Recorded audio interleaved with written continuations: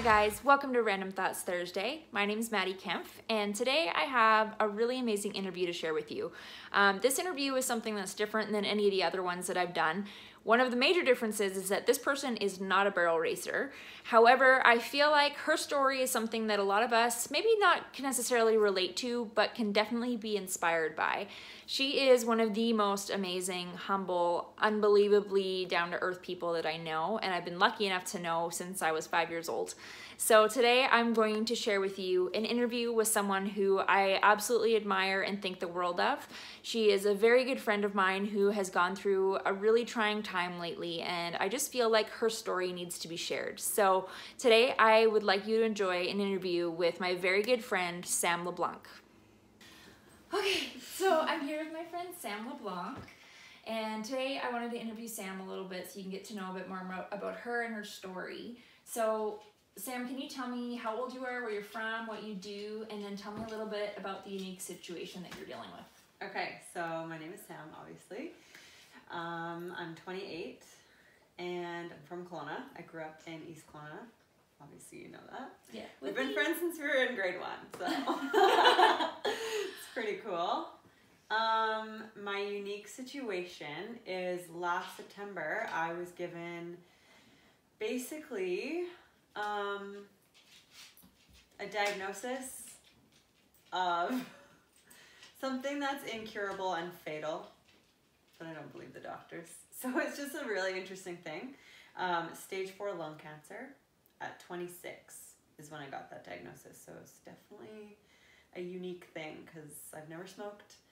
I'm super healthy, and yeah, my doctors say I'm an anomaly because this is just not a normal thing. So it's been an interesting journey. Yeah. Well, and what did you, so, I mean, you get this news at 26. How does it affect you? What did you think? Were you mad? Were you freaked out? Honestly, I remember leading up to the diagnosis, I was like determined to get to the bottom of whatever was going on. Like I was coughing for 3 years. I had reoccurring pneumonia. I had no idea. Like we just thought it was pneumonia all the time. Like here's your antibiotics, send you on your way, and like no follow-up, like nothing, because I wasn't living here. I didn't have a regular doctor in Victoria. So it was just like this run around thing. And then I remember moving home and I got sick again, and I was like, okay, that's it. Like I need to figure this out. I want to be cleared. I kept asking, like, I just want to be clear of this. And then finally saw a doctor here and got the biopsy and a CT scan, and that's when we got all the answers. So the day I went in and got the actual diagnosis, it was both like a shock and a relief, because I was like, wow, I finally got an answer, but also like, what? Like, are you sure? Like, I was like, wait, what? Like, what is that cancer? Not an 80-year-old lady? Yeah, I know, right? I'm like, did you get my pathology mixed up? Like, I don't understand. So yeah, it was definitely an interesting moment because I remember handling the news really well. My mom was sitting beside me, which she freaked, obviously. So I think her emotions definitely got to me, and then I started to get a little bit scared. But I just remember, like, I knew right away that, whoa, I knew for some reason that I had like some kind of purpose. Like we all have a purpose on earth, but before this happened, I was like, I got it. I'm here for something. I don't really know what it is. And then the day I got the diagnosis, I was like, this is it. Like this is the thing that's been put on my path for me to get through and work through and share. And like, this is going to be big. Like I just knew. So from the bat, like I knew I had to be strong. I knew just to stay positive, because I just, it scared me, but it didn't, more so. It's hard to explain because it's like such a complex, but yeah. I just remember like walking back to my house and being like, Mom, it's okay. I'm going to be okay. Like I just had this belief that I'm going to be fine. I'm like, I need you to be strong, because I need to be strong for myself, but I also felt like I had to be strong for her. Mm-hmm. So yeah, it was interesting, definitely. Well, and I think what amazes me so much about you as a human, and I would always admire this about you, but now admire it even more, is how positive you are and how great your outlook is. So do you think that positivity and our mindset about what we want in life and, you know, what we're going through, do you think that that's a factor in, you know, our healing or maybe our success and what we want? Yes, but I think it goes a little bit deeper than that, because like you can be positive all day but like not actually mean it. Yeah. You know what I mean? Like there's a fine line about like pretending it's always rainbows and butterflies and like getting real on your values and like your truth. And I think that's where the strength lies, is in like, what do you really believe in, you're capable of, or like what it's one of those things that's like it's not in our hands. We don't have the answers. So to me, I'm just like, okay, I believe that there's something bigger here, and this is just a challenge, and it's like, it's up to you to believe in yourself, to like, I'm gonna beat this. Like, I am here to shine, I'm here to win, and like that's just like my mantra all the time. But I definitely think that like remaining in a positive mindset is definitely key, but you have to really believe in it. And I think that requires a lot more work. You can't just like say, oh yeah, it's fine, and then it's actually not fine. Like there's more there. Yeah. Like there's more work to be done to get to a place where you feel like genuinely okay and like a little bit more on the positive side. I don't know if that makes sense. It's kind of hard to explain. I think instead of just saying something, you really have to truly believe it with your whole core. Yeah. And that takes a lot of practice. Yeah, well, I just think that it just like takes a little bit more work. Yeah. Like you need to do things that actually fill your heart, and you have to be around people that actually love you and do things that are just aligned with your truth, because then you're going to be happy and positive regardless. Like, yeah. So that is big for sure. I think people you surround yourself with is like, oh, that's huge. Major. Yeah, we both learned that. The cream rises to the top when your life falls apart. Yeah. So that's so true. Yeah, silver lining. Yeah, definitely. Yeah. Well, and so the other thing with your story, I remember talking to you because you weren't the one that told me about what you were going through. It was actually indirectly, because Sam and I grew up and we're such good friends, and our younger sisters are really good friends. And it was through your sister and my sister having like this bonding moment that your sister let it leak to my sister, who let it leak to me. And she's crying while she's telling me what's going on in your life. I'm like, why didn't Sam tell me? And so there was a turning point for you. And when, you know, finally we were able to talk about it, and you said, you know, came to me and we were talking, and, you know, not only just sharing it with me, but you were saying like, I want to share this more openly. I'm going to post it on social media. I'm going to be open with the world about what I'm going through. You know, you kind of said that you had that feeling when you got your diagnosis. What was the change there? What happened for you to be like, okay, I got to tell the world what's going on? That's a good question. Well, first off, I remember like when I first got the news, it was just like close family and like 2 friends maybe. Because I was like, oh my God. Like my world just got rocked. Like I need to talk to someone. No So I remember sharing it with just a couple people, but then just keeping it really close. But I hated the way I felt when I'd walk around town, and like I'm in my hometown, I know a lot of people, and I'd like run into someone at the coffee shop and they'd be like, hey, how's it going? And I'm just like so real all the time that like I'd be like, fine, and like wanted to just like break down in tears because like I wasn't being true, you know. Like that was so hard for me to walk around like that. I was like I can't deal. Like what am I gonna do? You're hiding a huge part of your reality. Totally. But like it was a lot to process, so it took me time to like just like understand what was going on. And I still had like more tests to do, surgery to book. Like it was just craziness, like right from the get-go.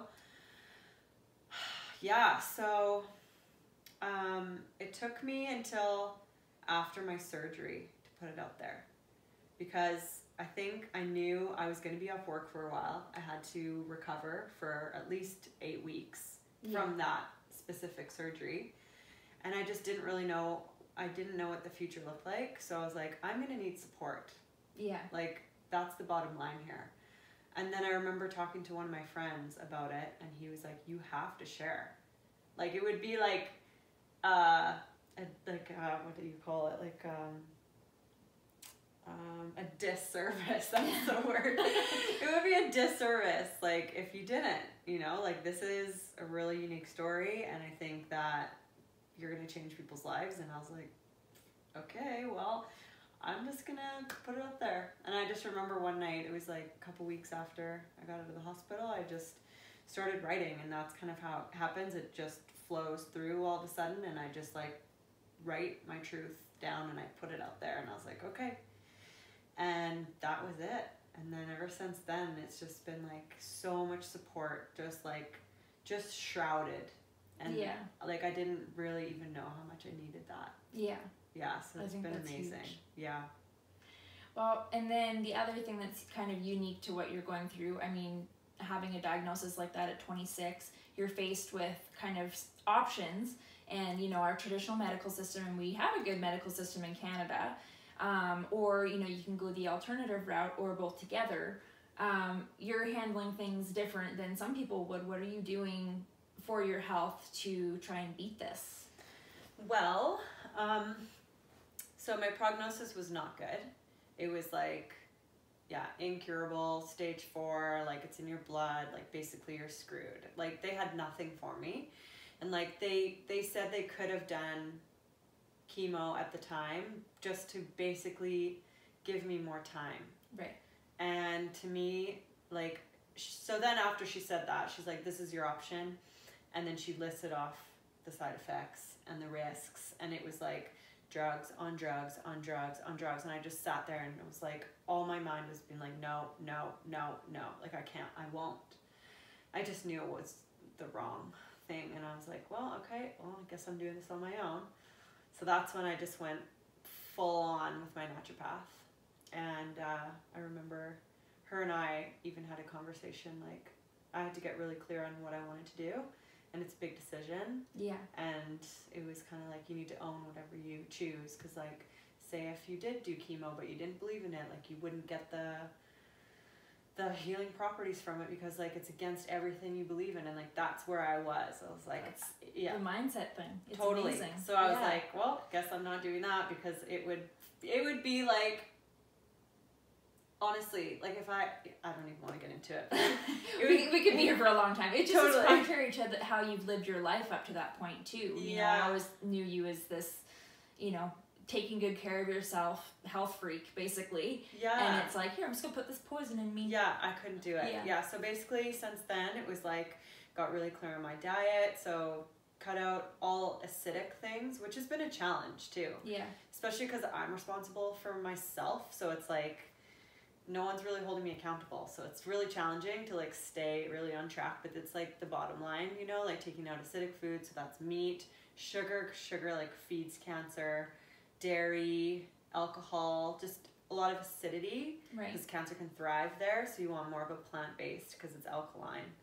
So that's that. And then I've been doing vitamin C IVs, high dose, like, oxidation, cancer support. I do that in my naturopaths. I have a nebulizer, so I breathe in medicine into my lungs. And then I do mistletoe. It's this homeopathic from Germany, and there's proof behind it, which is really exciting. It's being used alone and alongside conventional therapies, and it's just like a little injection I do in my stomach. Creates an inflammatory response. So it triggers your immune system to then, like, look for the hidden cancer cells. It's like a natural immunotherapy. Oh, crazy. I know, and it's just from a tree. Like, it's so cool.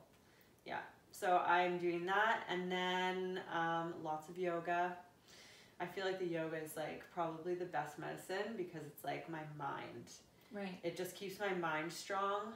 I can't even say how much yoga has done for me. Like, I think that's why I was so strong in the beginning, because I'd been practicing for so many years, and I already kind of got to this place, and, like, I had all this spiritual stuff go on, and it was really clear to me, and, like, I'm very lucky that I can hear my intuition, and it's guided me so well in this whole journey. So yeah. Well, and I think I think almost has made things clearer for you in that way, because you're like, I almost don't have a choice but to listen to all these things going on in my life. So totally, you know, it's at that point, it's like, what do you have to lose? Yeah, exactly. Well, it's like, this was kind of the only way. Yeah. Like the doctors say there's kind of another way, but like to me, my quality of life right now is pretty awesome. So if I went the other way, I'd be sick. Yeah. I might have. I mean, I don't even like to like entertain it because I'm like, just no. Like that's just not gonna happen. Like, right. And if for someone else that's the choice they want to make, there's nothing wrong with that. But I think that's the amazing thing about you is that you've made a different choice, and it, you know, and will not necessarily know the outcome of all of it, but it's been so good for you. And you're right, your quality of life has been so amazing that it's like, you know, how are you sick but feeling better than you really have for the rest of your life? It's a crazy concept. I know. It's super interesting. Yeah. Yeah. That's why I don't like the word sick. Right. Yeah. Because I feel like that just looks at somebody and it looks like they're weak and ill and dying. And I'm like, I'm vibrant and strong and bright and resilient. And I'm like the opposite of sick. Yeah. So it feels really cool. But at the same time, it's like, well, I do have this diagnosis. So like, what am I? Like, it's like, I don't even know what I'm classified as, but I feel so healthy. Yeah. Like I rest a lot. Like I have to be very mindful of my energy. And like at 28, I probably have less energy than other people my age, but at the same time, like my body's doing stuff. So I don't know. I'm just kind of letting it. Yeah, it's working on curing you, and that takes a lot of energy. Yeah. So, well, I think that's kind of all that I have for you, Sammy. But I really just wanted to share Sam's story because, you know, she just amazes me every day. You're such an incredible human. And you always have been, but even more so, it's like, it just, you blow my mind every day. So, thank you. Thanks for having me. Well, I hope you guys enjoyed the interview with the incredible Sam. One thing I would like to share as well is that Sam's medical costs are not covered by any medical plan because she is taking some alternative therapies. So those alternative therapies are very costly, and especially for someone who cannot work right now and is focused on her healing more than anything, just general life costs start to add up. So I'm going to put the link in the description for her Sam's GoFundMe page. If you feel compelled, I'm sure she would be so grateful, and I would be so grateful for any generosity that you can show. Even just a small amount counts and will help her along her way. So help her with those increasing and continued medical costs. So thank you so much for watching, you guys. I hope you found some inspiration by someone who inspires me on the daily and someone I think the world of. So thank you so much for watching, and I will see you guys next week.